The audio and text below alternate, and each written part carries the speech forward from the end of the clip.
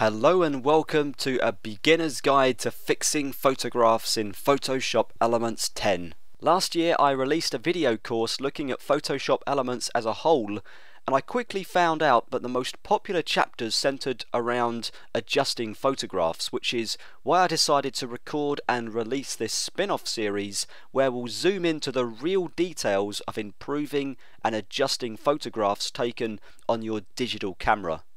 So who's going to find this course useful? Well, I've crafted every chapter to make sure we're starting with the basics and then moving forward one step at a time. As your understanding increases, we'll look at some of the more challenging concepts, but we'll do it in the mindset of a beginner, and we'll be careful not to jump too far forward before we're ready.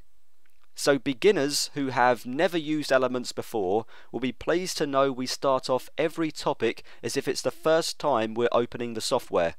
All the files I use are included in the download or the DVD, so you can simply follow along with me every step of the way.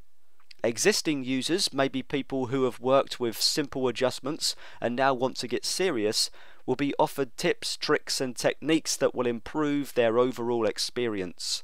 And finally, established users who are already cemented into the knowledge base and understanding of Photoshop Elements, well, this course will offer professional workflows and tried and tested ways to get the very best from the software.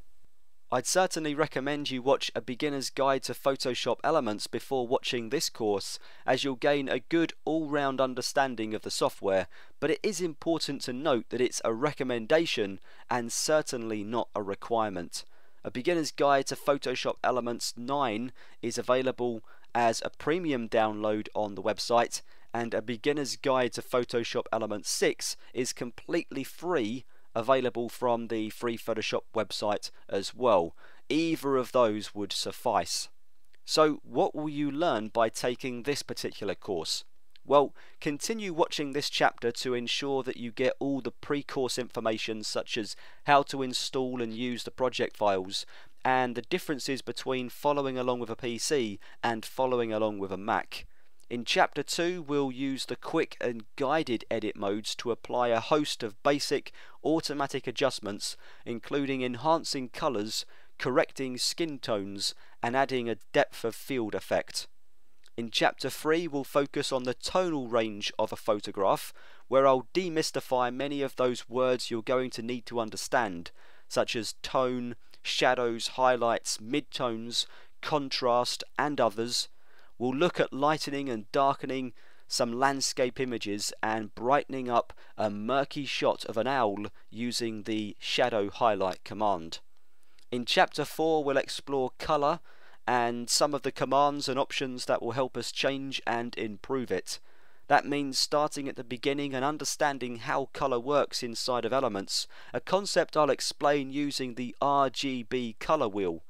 We'll then look at removing a colour cast from a foggy Dallas morning and getting some easy automatic help with the Smart Fix command.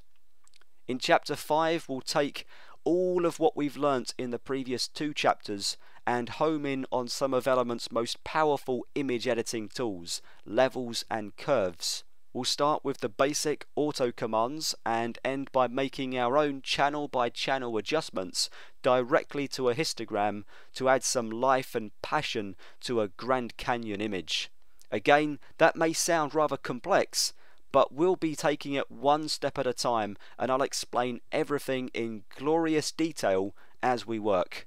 In our final chapter, number 6, we'll look at the stuff that didn't fit into the other chapters, such as identifying and removing lens distortion from a Caribbean beach scene, to healing away unwanted and stray details, such as a date stamp from a selection of holiday snaps.